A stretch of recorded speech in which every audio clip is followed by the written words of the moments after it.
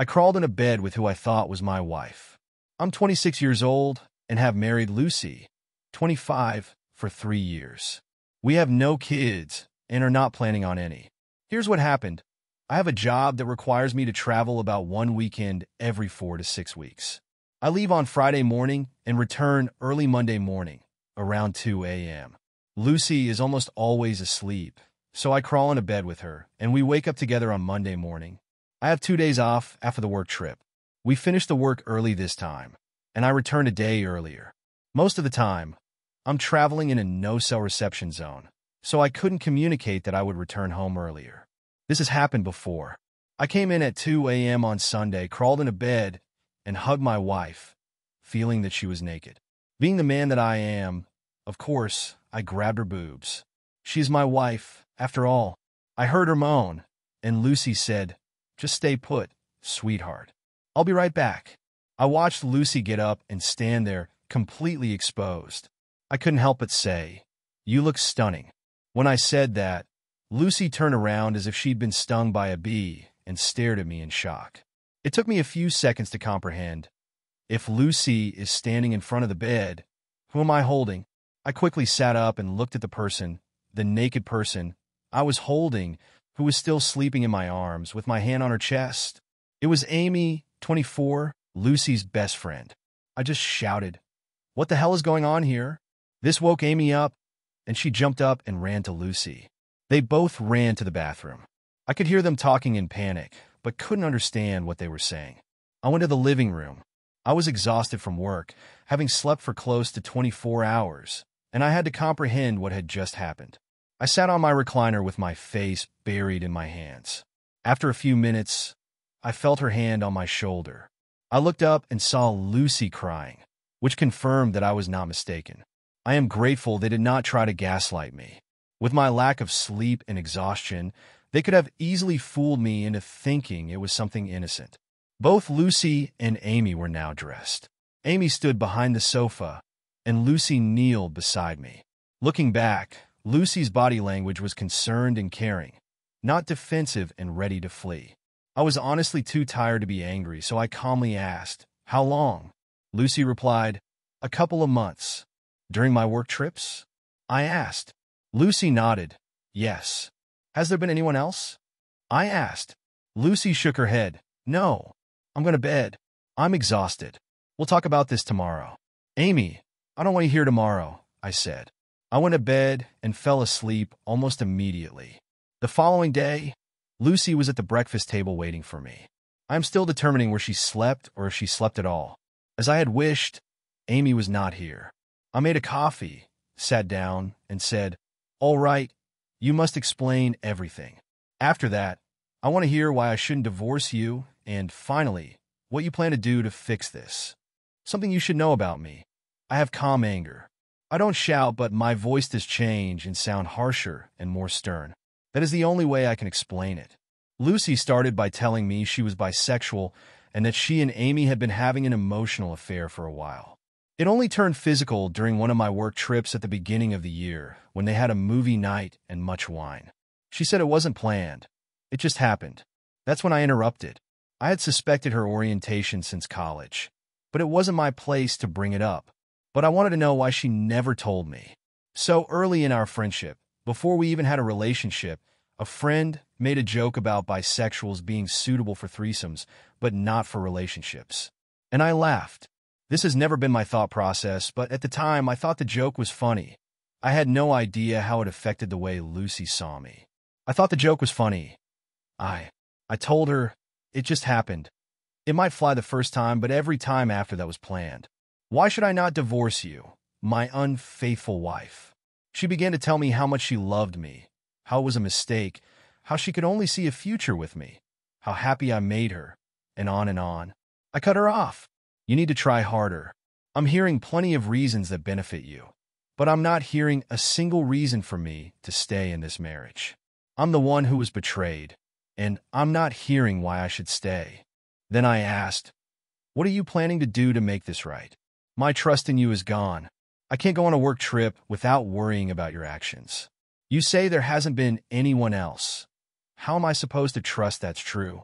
So tell me, How will you rebuild the trust you've destroyed?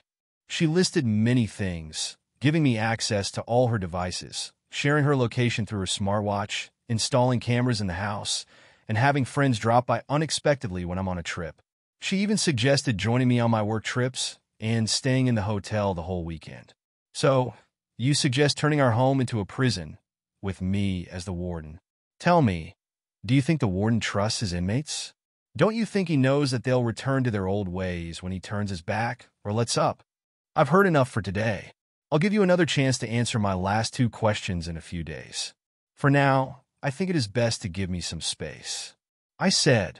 She got up and started walking to the bedroom, and then I added, "You've offered all these promises to make things right, but you haven't mentioned cutting ties with Amy. I haven't decided whether I want a divorce yet, but if you stay at Amy's these next few days, the divorce is a sure thing. There will be no coming back from that." She left, and I broke down crying. I'm not cold or heartless. That's just a defense mechanism. I was a mess all Sunday and Monday, so I took the rest of the week off.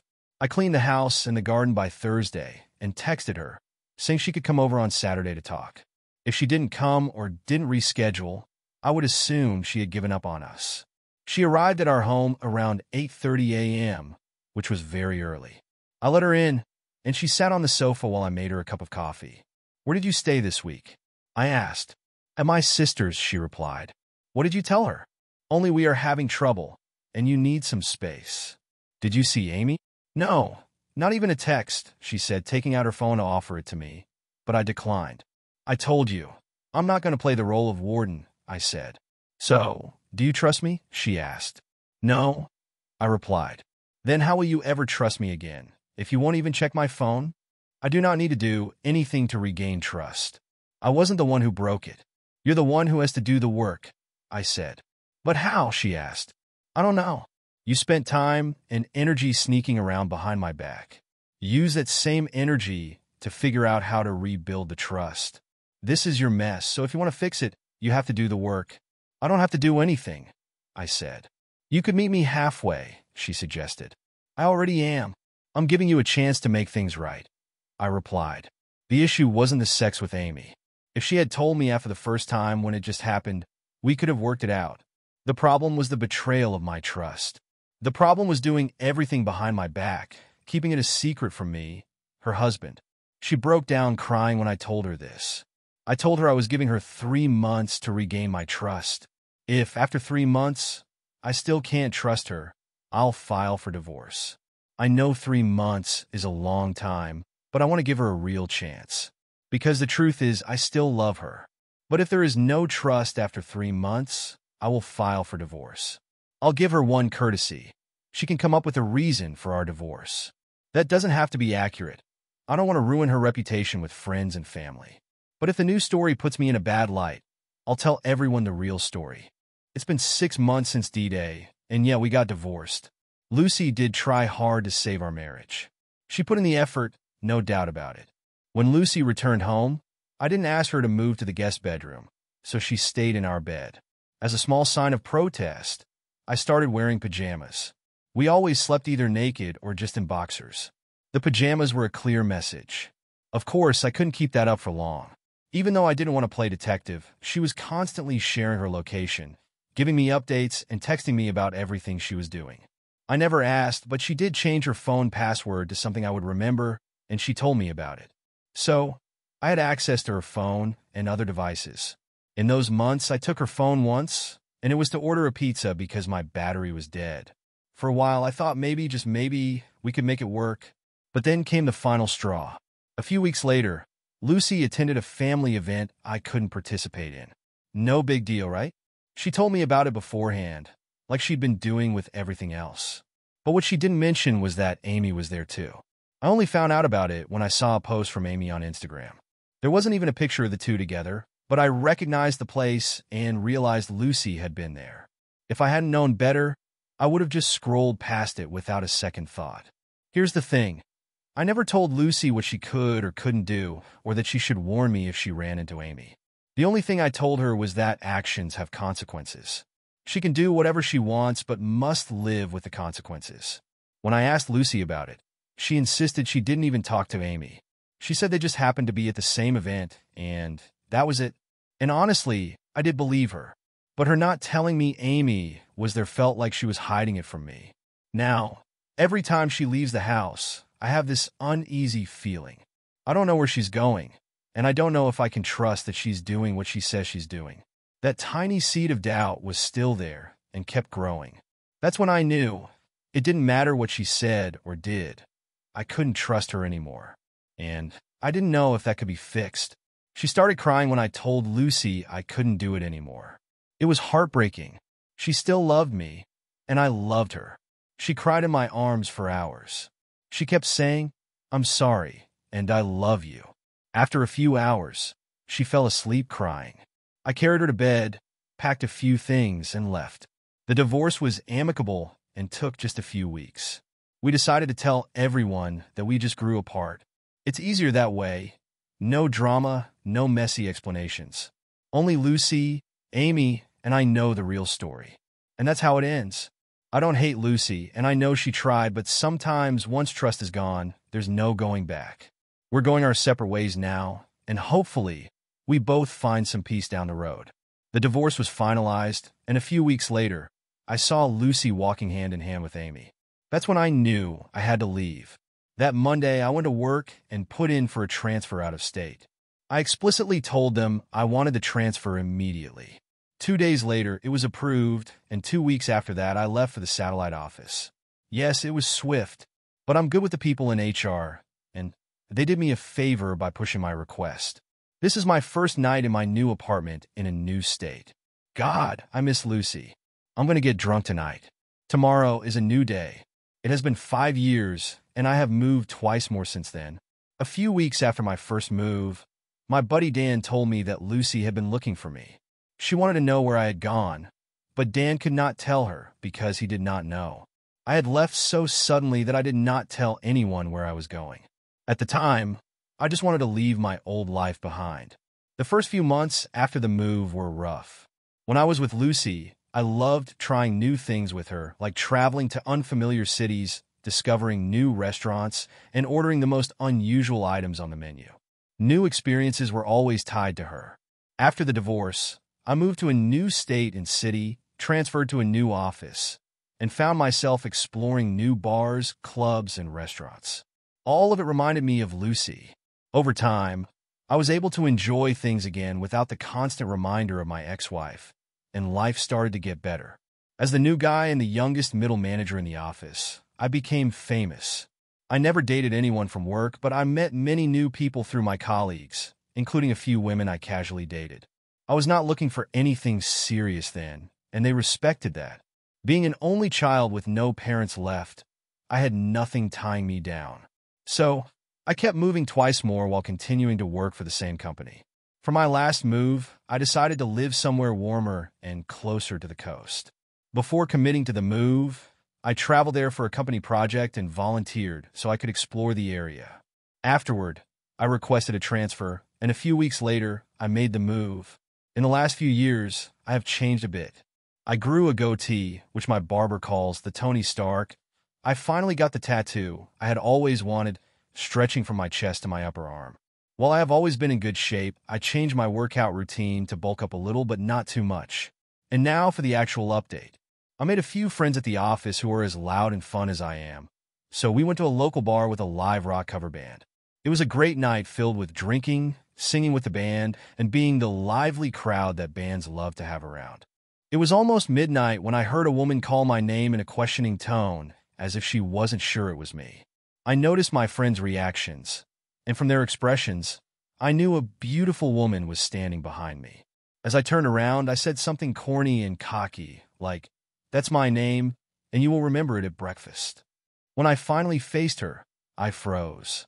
It was Lucy, and with a teasing smile, she replied, "I already know your name, but I hope to repeat it at breakfast." She looked incredible.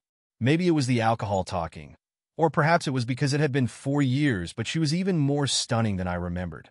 She hugged me, and I was so taken aback that I didn't react appropriately. I gave her a weak hug, which probably appeared as if I didn't want to hug her. I turned to the guys and said, "Everyone, I'm calling it a night. Rob, can you cover my tab?" I will pay you back later. I took a few steps, and Lucy looked down as if she thought I was walking away. I turned back, took her hand, and asked, "Are you coming?" Her smile could have lit up the entire room. She quickly said goodbye to her friends and walked outside with me. In my not-so-sober state, I thought it was evident that I wanted her to come with me. It looked like I was going to leave her behind. The night was warm, with a cool breeze by the water, and I took her for a walk. We talked briefly about our careers, and she mentioned that she had moved here 2.5 years ago. After she broke up with Amy, she had no reason to stay, so she found a new challenge and relocated. I had no idea she was here, and maybe that was for the best. I would not have moved here if I had known, but now I am glad I did. That night, we talked about many things, including relationships. I told her I had not been in town long enough to start anything serious, and she mentioned she was casually seeing someone, but they both knew it wasn't going anywhere. When we arrived at her apartment, it was time to say goodbye. I had already decided I would ask her out again, but it lasted too long when we hugged, and we both knew it wasn't just a hug. It lasted way too long when we hugged. While we were still holding each other, she looked up at me and said, "I want to make you breakfast." The following day, I woke up in her bed, greeted by the smell of freshly brewed coffee. That was a year ago. Not long after that, I moved in with Lucy. We told our friends part of the story, that we used to be married, grew apart, and found each other again. Amy contacted Lucy out of the blue a month ago using a new number. She said she would visit the city and wanted to meet up. Lucy politely replied that, out of respect for our rekindled relationship, she did not think staying in contact was a good idea. After that, she blocked Amy's number. We are looking for a more prominent place because Lucy is pregnant.